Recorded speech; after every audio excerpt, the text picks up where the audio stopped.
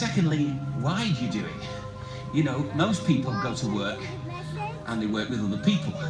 I go to work and I work with a horse and falcons. They're my colleagues. Well, this isn't a job. What I'm doing today isn't a job. And I can tell you, if I won the national lottery tomorrow, I'd be here next year doing this show. I'd just do it for free. Because I love what I do. And I've already won the lottery.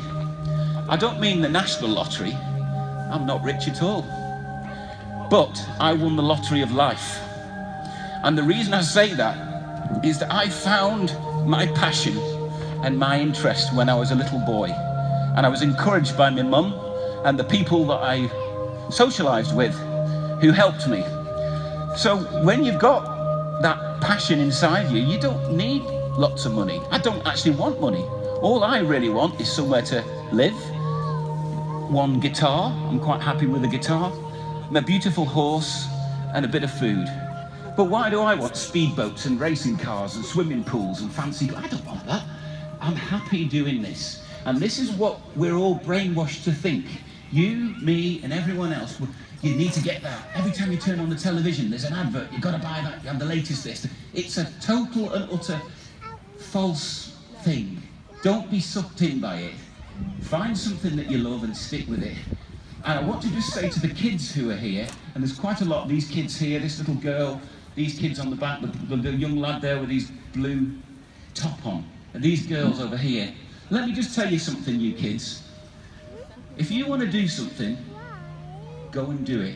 Don't let anybody tell you you can't, because I tell you what, you can. You can do anything you want.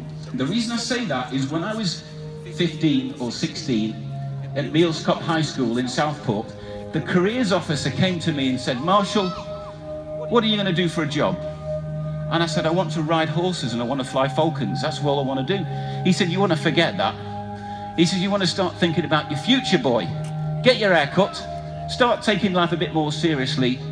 He says, "And you want to get yourself a mortgage, and one day you'll have a company car and a flashy suit. That's what you want to be, boy. You want to be like me." That's what he said. And I remember thinking, you are the last person in the whole world I want to be like. Because he was going around all the schools in the Northwest, bursting kids' dreams, telling them what they can't do, and that they have to conform and they have to do that.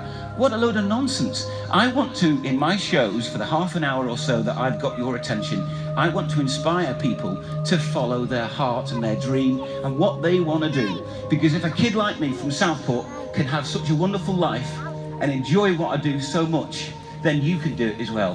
Whether you want to be an astronaut, a professional footballer, or the next Prime Minister. So all you kids around the arena, find something that you want to do and do it. And don't let anyone tell you you can't.